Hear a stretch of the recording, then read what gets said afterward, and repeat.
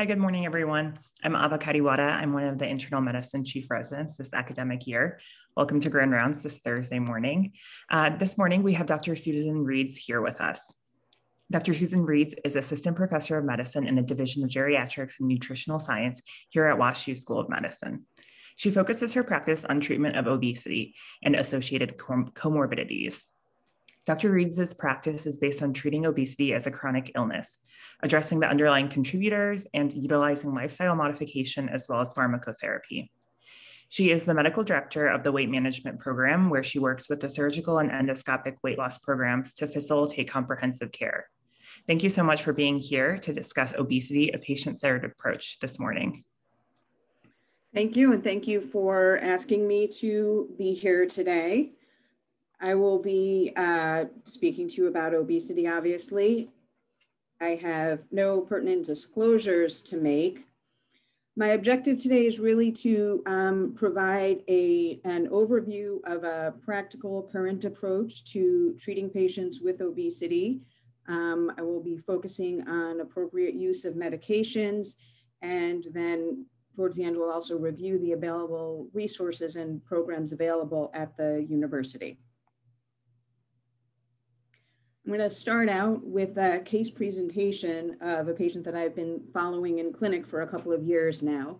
This was a 45-year-old gentleman when I first saw him and was referred for weight regain following bariatric surgery. And some of the key points from his history, you can see he struggled with his weight for most of his life, quite heavy at the end of high school, gained weight as many of us do during college. He had reached a maximum weight of 450 pounds in his mid to late 20s, but was able to lose 100 pounds on his own. He subsequently was evaluated and had a laparoscopic adjustable band when he was 32. And he was about 340 pounds before that, had a fairly good weight loss with that, however, regained the weight almost immediately. And then 2 years later, he presented for consideration of a revision and for conversion to a gastric bypass surgery. He was about 340 pounds prior to that and was able to lose about 72 pounds, so a fairly good response, and gained about 10 or 15 pounds after that, but then was able to maintain about a 60-pound weight loss for about 6 years until he started to regain again in the setting of multiple life stressors. So he was caring for an ill parent and also working full-time while working on his master's. At the time I saw him, he weighed 350 pounds and had a body mass index of just about 52. Some of the key principles to remember in obesity care is we know now that obesity is a chronic illness, even though it was only recognized as such by the American Medical Association in 2013. It is a chronic illness and it is heterogeneous. So there are many, many things that contribute to it, and really no two patients are the same. Before I get further into the approach to the patient, I just wanted to bring up this slide about physician attitude. So we know that in society, there is still significant obesity bias, and it seems like obesity is the one thing that it's still quote unquote okay to joke about and so forth. But studies have shown that patients with obesity are less likely to develop a strong rapport or bond with their primary care physicians. And because of this, they often are less likely to seek out routine exams and screenings.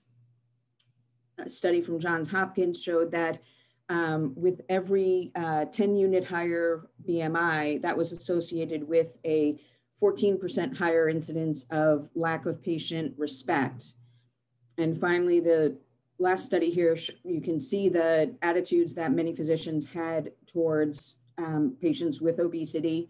And also in that study, they showed that the bulk of physicians in that study who were primary care physicians really viewed obesity mostly as a behavioral problem. And I was looking for possibly some more recent references for this, just to confirm that these attitudes still exist. And I see them, I know that they do. And just recently, though, I received an email from one of those sort of medical news sites, and it opened up with a cartoon basically poking fun at an obese patient and blaming him. So it's still out there.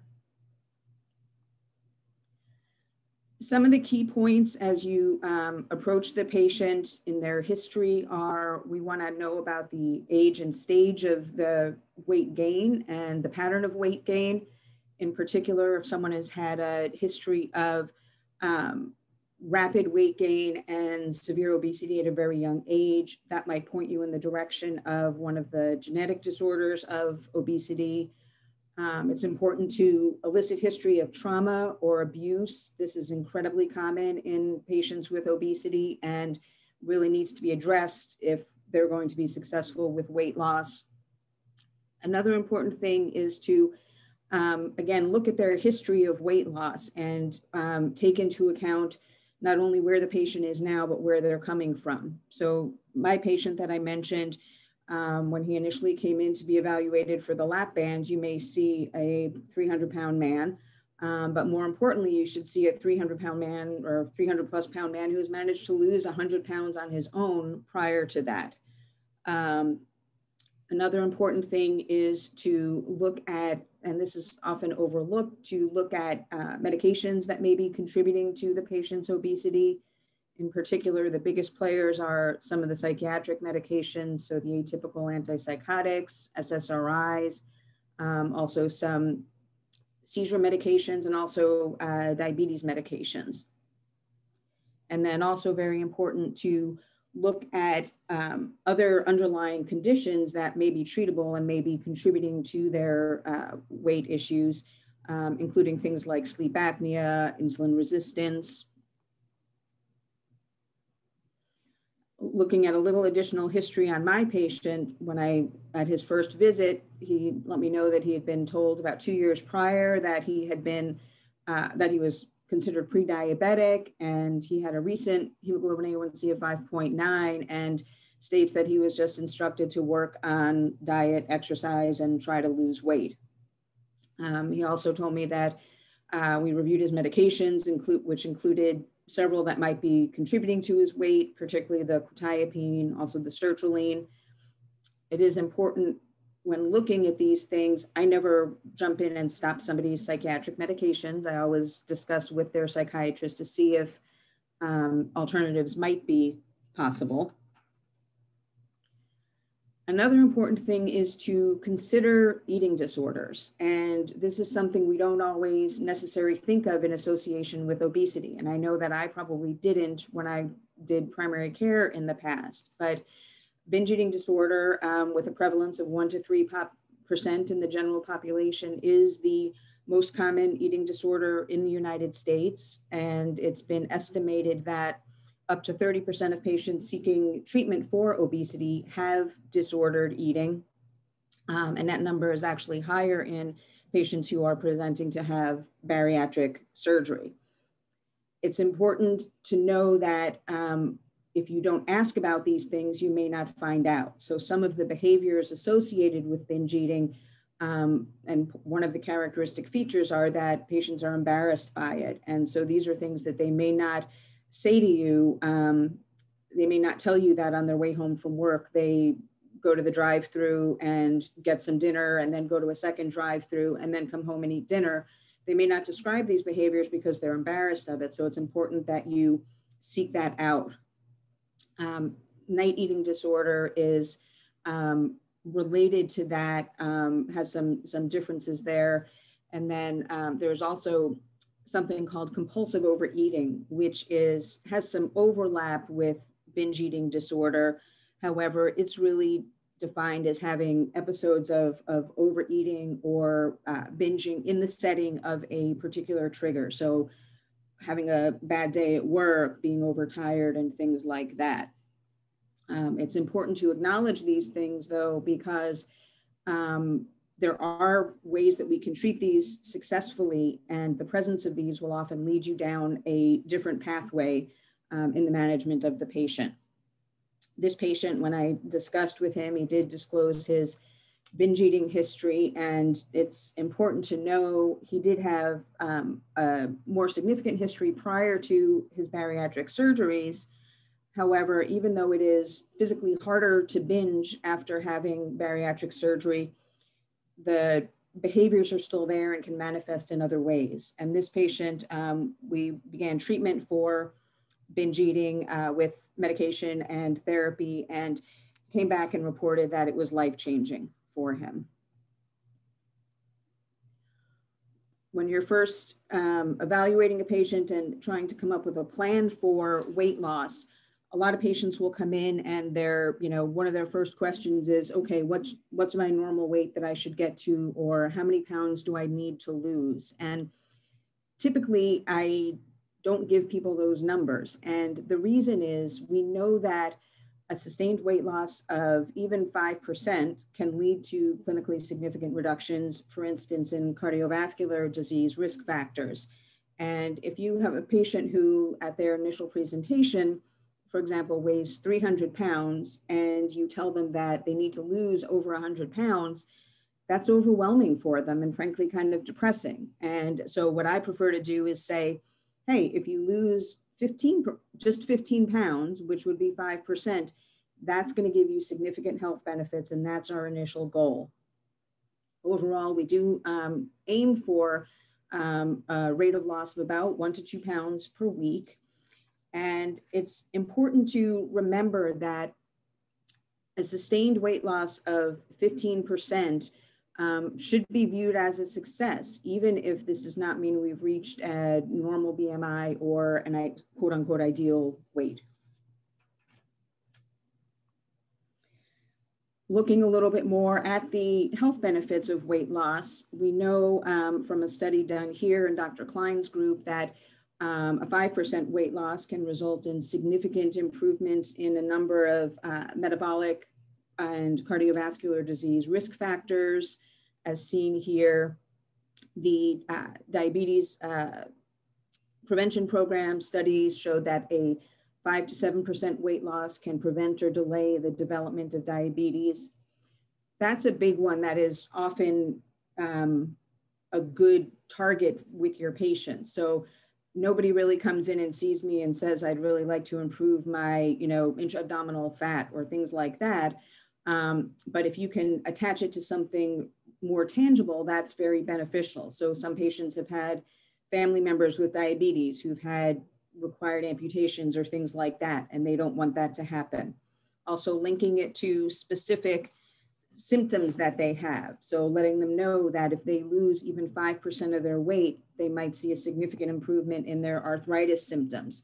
Or if they lose 8% of their weight, they may have a significant reduction in episodes of incontinence.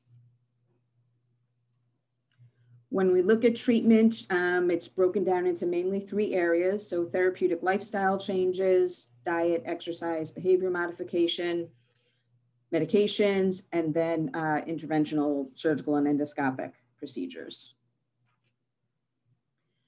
When looking at diet, we know that energy deficit is required for weight loss. So as we said, there are lots and lots of things on many different levels, internally, externally, hormonally, mentally, that contribute to overweight and obesity. But at the most basic level, we know that energy deficit is required to lose weight. And I find that it is nice to be able to calculate, I will usually calculate a resting metabolic rate and total energy expenditure. I think patients appreciate having a number and sort of knowing that there's a reason behind the number you throw out to them. It's nice that within EPIC, under the Nutrition and Diabetes Care tab, you can have all of this calculated for you. It is important to remember, though, that these numbers are, under the best of circumstances, they are still not perfect. The Mifflin St. Jour is felt to be the most appropriate in patients with overweight and obesity, but even that can be significantly imprecise in up to a quarter of individuals. Again, as far as diet, it's the calories, and macronutrient content is less important. So the Obesity Society, the American Heart Association, and the American College of Cardiology put out guidelines for the management of obesity. And they make a point of noticing that all of these diets mentioned here, as well as a long list of others, all promote similar weight loss in the setting of a calorie deficit. And so probably the most important thing is looking at something that the patient is going to be able to adhere to. Just looking at this in a different way, again, a study from Dr. Klein's lab here, this compared a traditional low-fat, low-calorie Weight Watchers type diet with a low-carbohydrate ketogenic type diet. And the finding was that after 24 months, weight loss was remained similar between the two groups, and metabolic parameters also were similar. I want to briefly mention intermittent fasting. This has been sort of a big topic lately. A lot of people are talking about this, and a lot of people have read Jason Fung's book, The Obesity Code. There's three main patterns that people talk about when they are talking about intermittent fasting. Most commonly is probably what we refer to as time-restricted eating, where you limit your eating during the day to anywhere from 4 to 8 or maybe 10-hour window. There is a 5-2 intermittent fasting pattern where 2 days, 2 non-consecutive days out of the week, you significantly reduce your caloric intake to about 500 or 600 calories. And then the other days you can eat quote unquote normally. Obviously doesn't mean you go to town on those days. And then there's alternate day fasting or modified alternate day fasting, where every other day you either do a full fast or strictly limit your calories down to about 25% of energy requirements. Overall, these plans, the data in humans so far suggests that these are mainly useful as ways to reduce your energy intake. So there was a study here done a couple of years ago looking at alternate day fasting, where on fast days, the participants consumed 25% of their estimated daily energy requirement. And on the quote unquote feast days, they consumed 125%. And they compared that to people who were doing what we call continuous energy restriction. So they were attempting to limit their daily intake to about 75% of required calories on a daily basis. And as you can see from the graph here, weight loss was similar between the two groups. Additional data from the study, they looked at plasma glucose levels, fasting insulin levels, cholesterol, no significant changes with any of those other than a small but significant increase in LDL cholesterol in the alternate day fasting group. There were also no significant differences in body composition or in parameters like blood pressure and heart rate. More recently, a study came out that got a lot of attention, was the TREAT study looking at time-restricted eating versus consistent meal timing, or the traditional 3 meals a day plus snacks. And what they found in this study, that the two groups were, the one group was instructed to eat the normal 3 meals a day plus snacks. The time-restricted group was instructed to limit their eating to between the hours of noon and 8 p.m. And what they found, again, was no significant difference in weight loss between the groups and no significant differences in any of these other metabolic and cardiovascular parameters. It is somewhat important to note that there have been a large number of studies in animals that do show significant improvements, at least in metabolic parameters with time-restricted eating and intermittent fasting. So far, the studies in humans are either they're lacking, they are limited by small numbers, and the pool of evidence is limited by differences in the fasting procedures used. There has been, interestingly, some evidence that in men who are at risk for diabetes, there may be a benefit to what they call early time restricted eating. And what that means is you start your 8-hour eating period when you get up in the morning, and then you stop in the afternoon and will not have a traditional dinner. And there have been, again, some studies showing that that may be beneficial. However, and the reason they didn't use that plan in this study is that socially that's more difficult. It's a lot easier to get up and not eat breakfast when you're busy in the morning and preoccupied with other things than it is to skip dinner after a long day of work and when you come home to your family.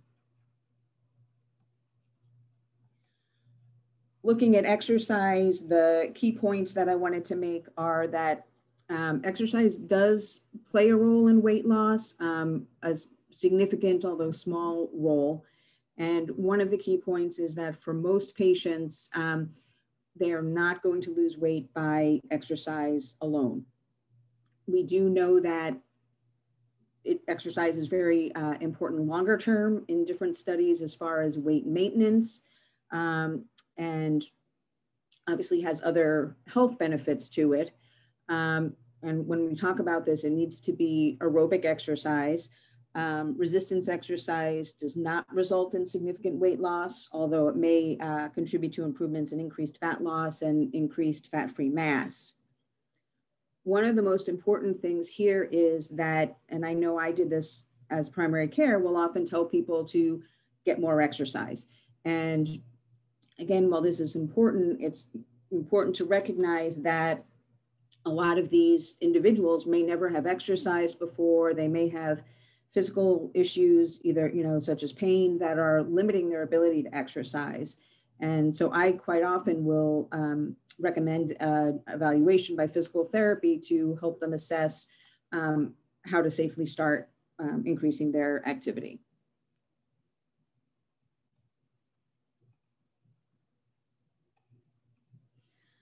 As far as behavior modification goes, the main points I want to make here are that it's really important to look at all sides of things and consider things as, especially outside triggers, the effects that people, other people have as far as being, intentionally or unintentionally sabotaging.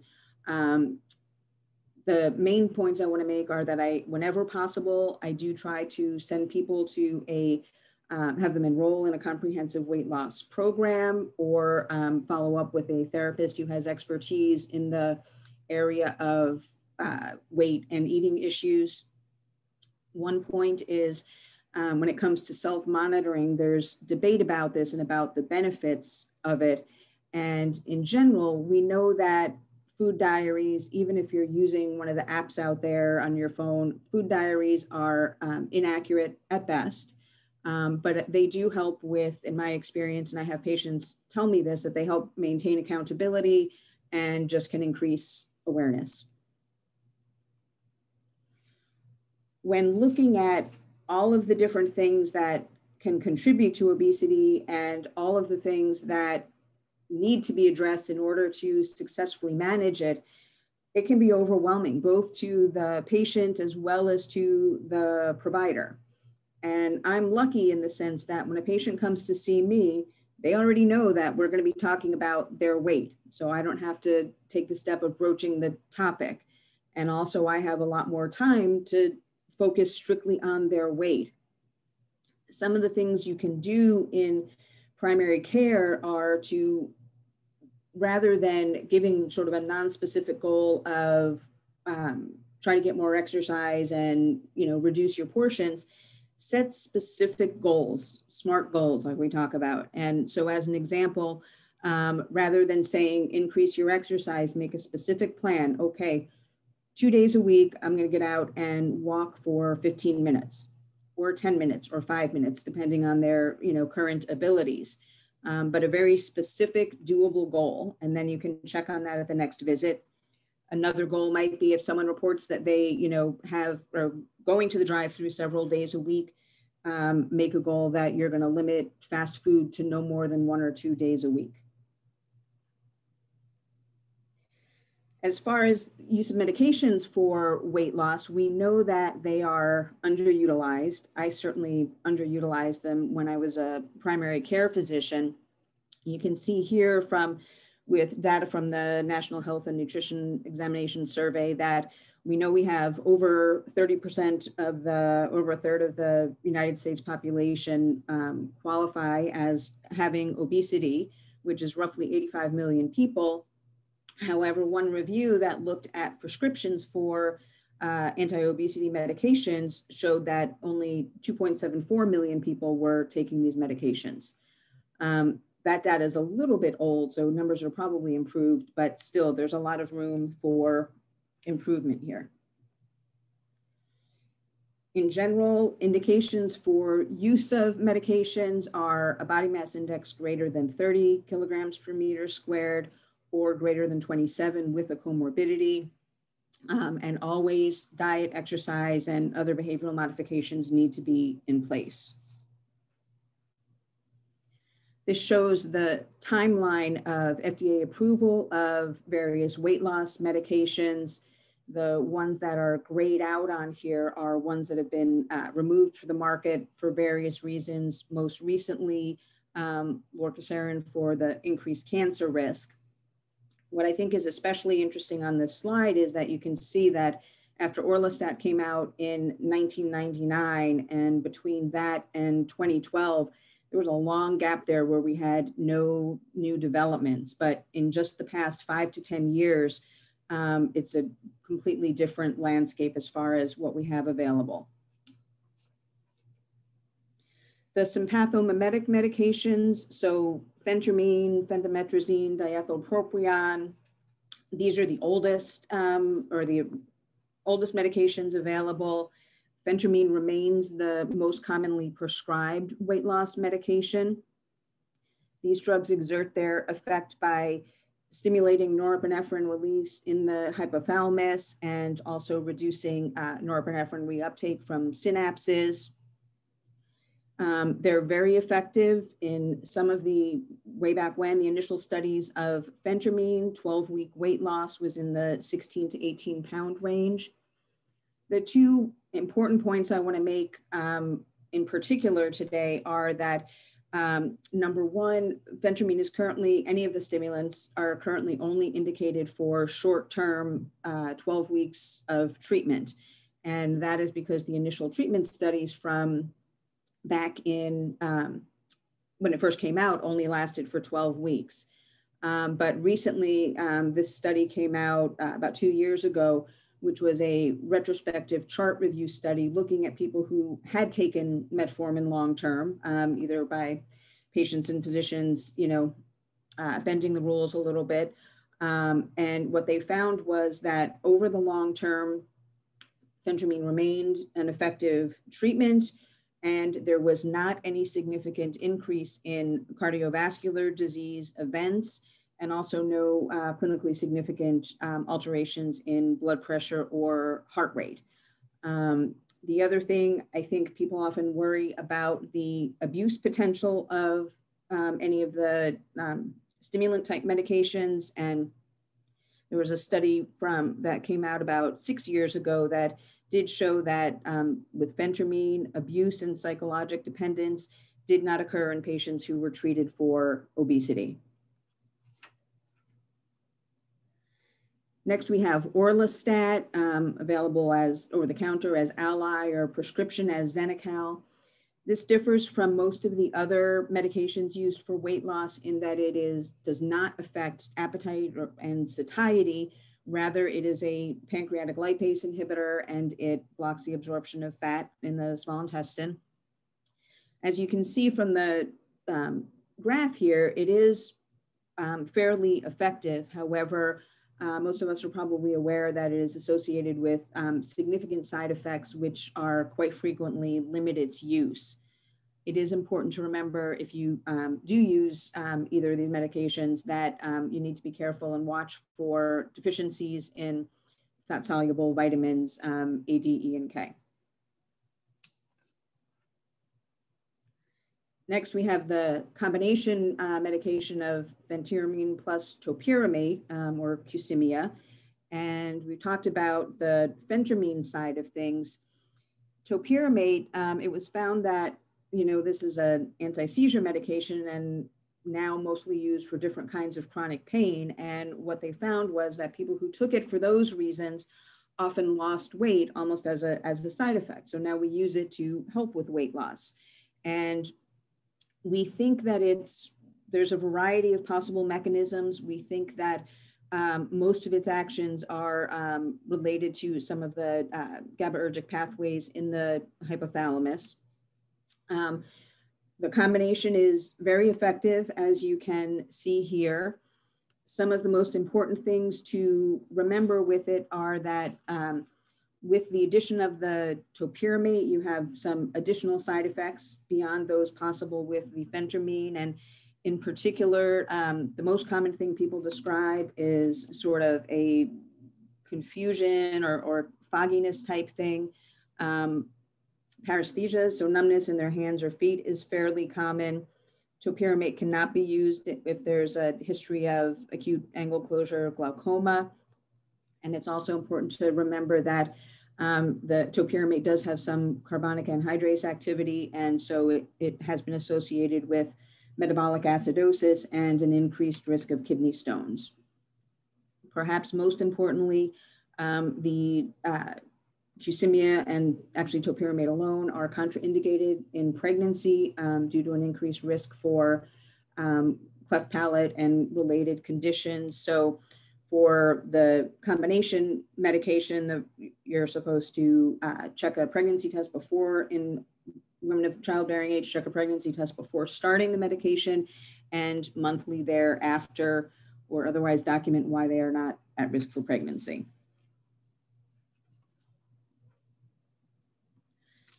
Next, we have the combination of naltrexone and bupropion, the brand name Contrave. So bupropion works predominantly through some of the dopamine pathways in the so-called pleasure and reward system. And so it's very effective on sort of the non-hunger side of things for cravings and things like that. It also has some chemical relation to amphetamine, so there is some direct appetite suppression with it.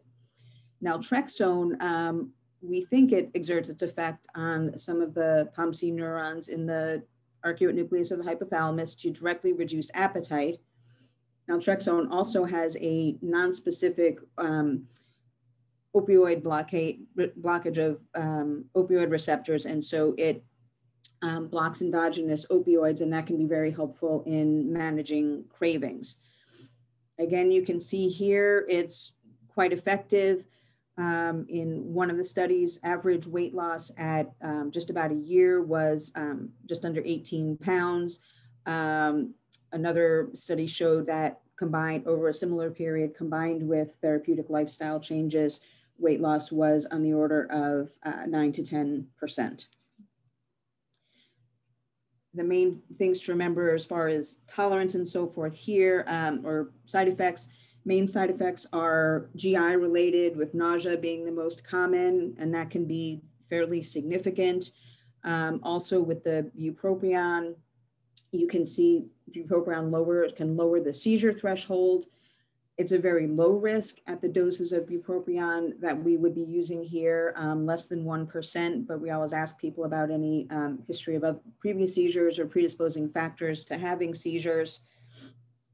Also with the combination, there can be an increase in blood pressure and heart rate, and you may see an attenuation of the blood pressure improvements expected with weight loss. Lastly, with naltrexone, obviously you have to take into account if your patients are using chronic opiates for pain, using the naltrexone can precipitate withdrawal. And you also need to remember that naltrexone will need to be discontinued if the patient is anticipating having any surgery where use of narcotic pain medications is expected. The last new medication on the list there, and perhaps the one that's sort of been most exciting in management of obesity, is liraglutide or Saxenda. There's a 3 milligram dose of liraglutide, which is indicated only for weight loss. You can see here that GLP-1 has a variety of effects throughout the body. The main effects related to weight are that it, number one, can improve insulin sensitivity. Number two, it slows gastric emptying, which can improve satiety and also help so that you don't get as rapid and high a spike in blood sugar after eating. And then lastly, it has direct effects on the brain to reduce appetite. You can see here that liraglutide is very effective. In one of the studies, 26% of the treated patients had achieved clinically meaningful weight loss at 1 year and maintained out to 3 years. The important things to remember, these are usually fairly well tolerated.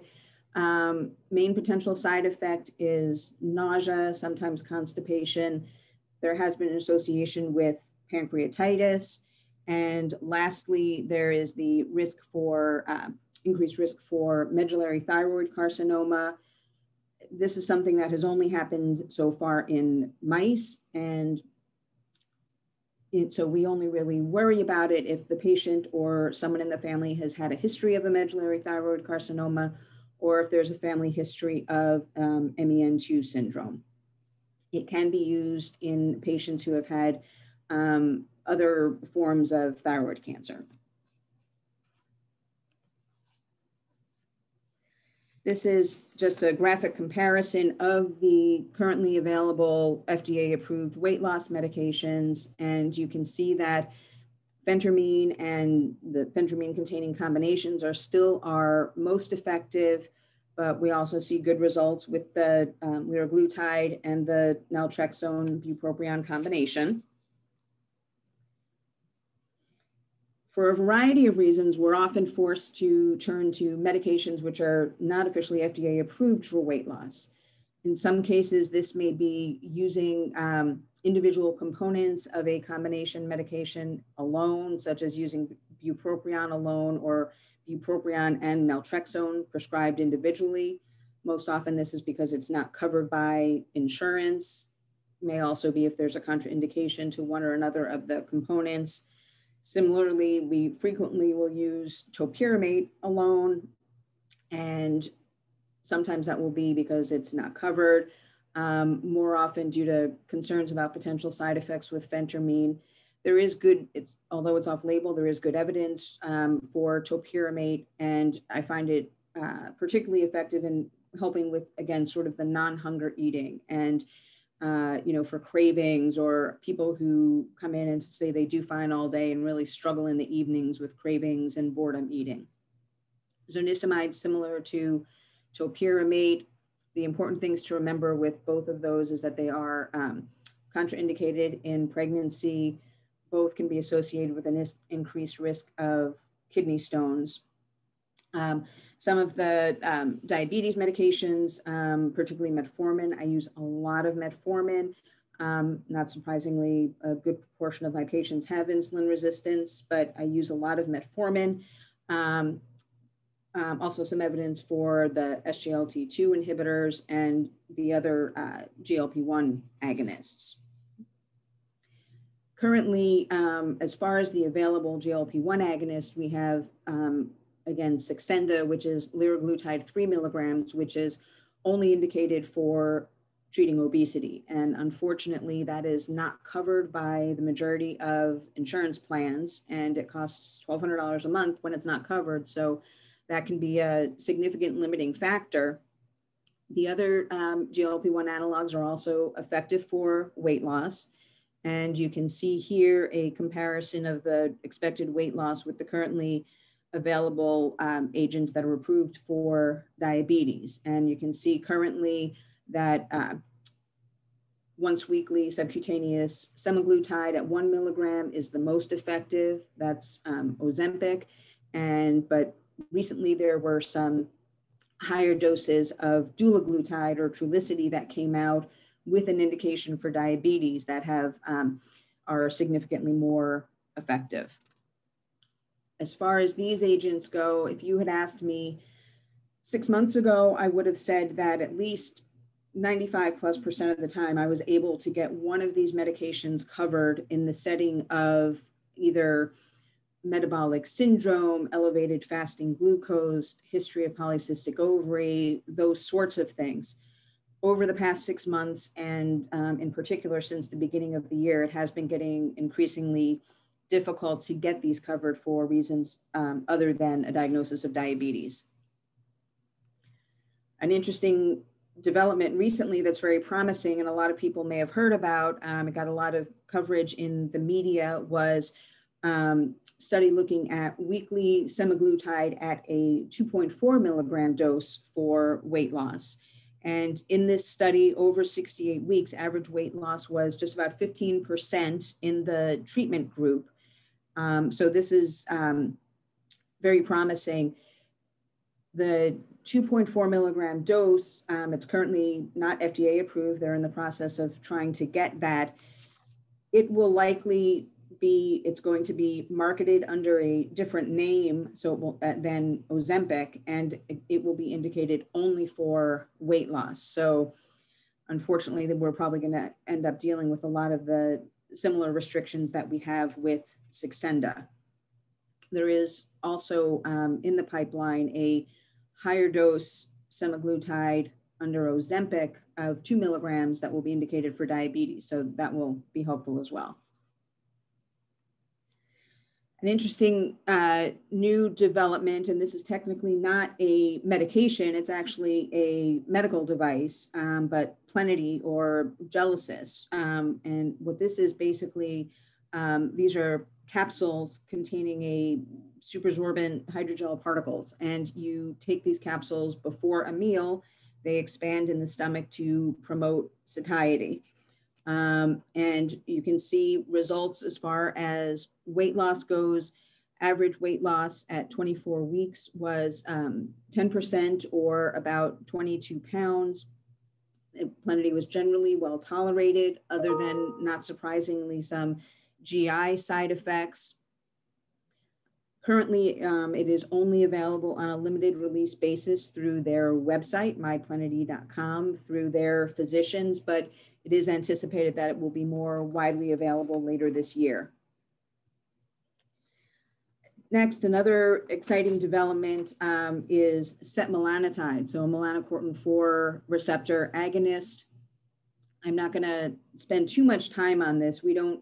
This is indicated for treatment of some of the rare genetic disorders causing obesity, and do occasionally see these in adult practice or have an opportunity to diagnose them in adult practice. You can see here, very effective from a weight standpoint, and also very effective at reduced appetite and reduced hunger. This is given as a daily subcutaneous injection and is indicated in patients 6 and up. Currently, right now, it is available by completing a request form on their site and submitting it that way, only through certain pharmacies.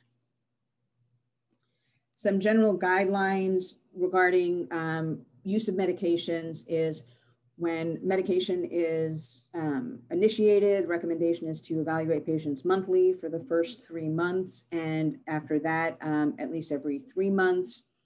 Success is considered a 5% total body weight loss at 3 months. And so if at 3 months there has been a less than 5% loss at the maximum recommended or maximum tolerated dose, you should discontinue the medication. This is not officially FDA approved, but I approach obesity like hypertension in that you should consider using combination therapy with potentially using 2 drugs that are working through different pathways. So in The patient that I mentioned previously, after initially seeing him, he was lucky enough that his insurance covered Saxenda. So he was taking Saxenda, and then we had also started medication for his binge eating. We started lisdexamfetamine for that. And over the course of about 1.5 years, he was able to lose 60 pounds. Recently, he came back, and with being home during COVID and some other life stressors, was starting to struggle again, and particularly having a lot of cravings when he was around the house all day. And we've been able to successfully control that with using zonisamide. That he did not tolerate topiramate. The other thing is to recognize that currently the recommendation is that, as this is a chronic illness, if the medication is effective and well tolerated, you should think about considering it long-term. I want to briefly mention indications for referral to bariatric surgery in general. A BMI of greater than 40 kilograms per meter squared, or above 35 with significant comorbidity. These numbers are lower for laparoscopic adjustable band, although those surgeries are being done less. And requirement is always that the patient has participated in appropriate lifestyle modifications. This shows the currently available bariatric surgery procedures. And for the sake of time, I'm really just going to briefly mention a few points. And some of the important takeaways, I think, are that bariatric surgery should not be considered a last-ditch effort or a failure. And patients often wonder about that, or patients, friends, and family think that. It's also not a silver bullet. The American Diabetes Association in the 2020 Standards of Care does recommend gastric bypass as a treatment for type 2 diabetes. It's also important to remember that post-surgical weight regain is not a failure. It's more evidence that this is a complex chronic illness.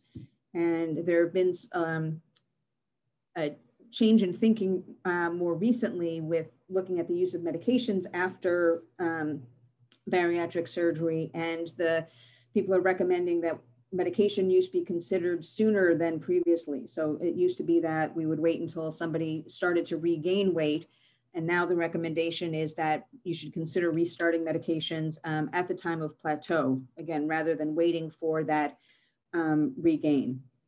The medications that have data supporting their use after surgery right now include topiramate, phentermine, and liraglutide. There's also some evidence supporting use of canagliflozin in diabetic patients who've had bariatric surgery. Very briefly, to mention the available endoscopic procedures. I'm not going to go into a lot of detail here.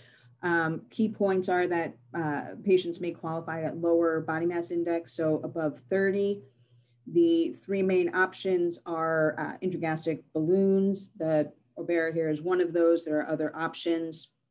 There's the endoscopic sleeve gastroplasty, which differs from the laparoscopic in that it is a reversible procedure, less invasive, fairly similar effectiveness. And then lastly, there is aspiration therapy. I wanted to finish by mentioning some of the available bariatric treatments, the services that are available through WashU. We have our medical weight management clinic, which is basically my clinic. And essentially, we're happy to see any patient for any degree of needed or desired weight loss. We give a comprehensive evaluation of all contributing factors. Often I will at least temporarily sort of take over management of associated comorbidities like diabetes. And we do diagnose and treat binge eating disorder. the weight management program, when you look at the recommendations of the Obesity Society, the American College of Cardiology, and the American Heart Association for management of obesity, they specifically recommend a medically supervised, high-intensity, comprehensive lifestyle intervention when possible. And that is what we offer in our program. The important things, key points are that everyone starts out with a medical evaluation, a one-on-one psychological evaluation. Everyone has a one-on-one session with a registered dietitian to come up with their individual meal plan, most often involving some degree of meal replacements. And then we are in the process of incorporating a formal physical therapy evaluation in that initial screening. And the key things that I'll just mention, it's based on group sessions. Currently, these are being done virtually. One of the important things is that you can see here the different stages. And an important thing is that once people start to lose weight, there's focus on maintenance and looking at the what's necessary for you to maintain weight after loss. So we don't just have you lose weight and then cut you loose. The last thing I'll mention is we are in the process of incorporating an online platform, both to the weight management program and to my clinic, which will offer additional monitoring and support. And we're hoping that may allow us to restart a stage 3, which was a long-term support. Very briefly, this is how you refer to the various weight management and bariatric surgery and endoscopy programs. I'll say that in general, if you have someone who's not sure what they want to do, a referral to the medical weight management clinic is usually a good initial step, and I can help figure out what of these options may be most appropriate. And I'm going to stop now and end with a picture of my dog, Mia, who we are pretty sure shares the POMC mutation that's common in a lot of labs and is responsible for her frequently breaking into the freezer and stealing food whenever she can. So I will stop there and take any questions. Thank you. Thank you so much, Dr. Reeds, for that comprehensive overview. We have a couple questions that have come in. We can start with those. Everyone else can feel free to put some questions into the chat or the Q&A. The first one is asking about the difference in weight loss seen with liraglutide in that recent semaglutide trial that was published that you went over. Do you think this is a class effect or a true difference between one GLP-1 agonist versus another, or is this just a question of the dose? I think both of those are true. I think, as you saw from the one data comparing the GLPs, they all have benefit as weight loss, as far as weight loss goes. So I do think it's a class effect, but again, it's largely dose dependent. And you can see that, again, as far as the liraglutide goes, is that it's available as Victoza for treating diabetes as to going up to a dose of 1.8 milligrams daily, as opposed to the obesity treatment dose for Saxenda, that's 3 milligrams. Got it. Ozempic and whatever the new form of semaglutide, whatever it will be called for the 2.4, will likely fall into the same category. Okay, great. We have another question that came in from a geriatrician. So he is curious as to the opinion on the alleged obesity paradox shown in some studies that indicates reduced mortality in obese older adults. So do you see a lot of patients in your clinic that are, of the geriatric age, and would that their age change their management? I do see some geriatric patients. It's a fairly small proportion right now of my patient population, and the treatment, really the main differences are, obviously there may be some limitations in some of the medications that we can use based on comorbidities and other medications that they may be taken. Also our goals may be different in someone who's 75 years old as opposed to someone who's 30 years old, as far as how aggressive we want to be. Okay, got it. And then the last question here. So it's asking about this app called Noom, which I've kind of heard a lot about as well through either TV ads or talking to patients. How does that compare to the behavioral approaches that you discussed? And have you seen patients use this resource? I've actually had a number of patients who've used it, and also have some friends who have used it. And in general, people really like it. And I think the most important thing with it is that it keeps you accountable, and offers, just by, again, I think the major benefit from the major benefit from tracking your food is just the accountability and the awareness that comes from it. I'm not fully familiar with all of what it does, but as far as the different prompts it gives you, but I do know that a lot of people find it very, very helpful. And then we have a question about how much weight loss can be expected with an SGLT2 inhibitor. So I can look, I don't know if I can share my screen again. I have it's fine to share your screen again if you'd like. We can always get the QR codes back up there. I have a slide that looks at some of the weight loss with the non-officially FDA approved medications that I can pull up, if that's okay. Go ahead.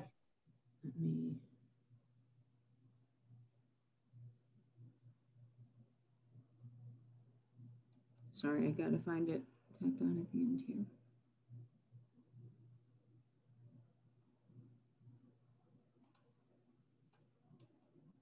Nope, that's not it. Here we go. So this gives you some idea. So here, the one they looked at was canagliflozin. And so here there was at 2 years, there was a 3% loss in excess of placebo. Can you said 2% loss? 3%. 3%. Okay, at 2 great. years. Awesome. Those are all the questions I've seen come through at this point. Thank you so much again, Dr. Reeds, for going through that comprehensive overview of all the services that are offered through the weight management program, and a lot of kind of exciting things down the line, but we'll kind of have to see how, acquiring those for our patients goes.